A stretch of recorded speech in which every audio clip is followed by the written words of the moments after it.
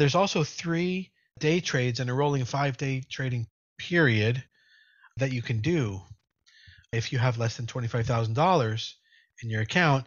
And you might not know this, but if you enter all like 33 shares in that example, all at once, 33 order market, boom, bam, and now you're in. 33 shares, you're in. You're now allowed to take partial exits. You could take 10 partial exits, but then exit the rest of your trade at the very end, and it will all count as only one day trade.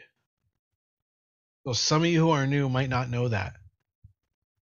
And so you won't have to worry about triggering the pattern day trading rule in that case. And then another thing you can do, let's say you have $10,000, is you can divide that money up amongst like 5 different accounts, each of them needing 5 days to get you back your 3-day trades.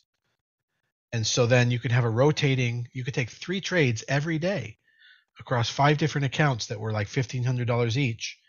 And you'll be able to day trade every day across 5 different accounts, each with the pattern day trading rule problem. But then you can day trade every day without getting hit by the pattern day trading rule by rotating between accounts every day. Does that make sense?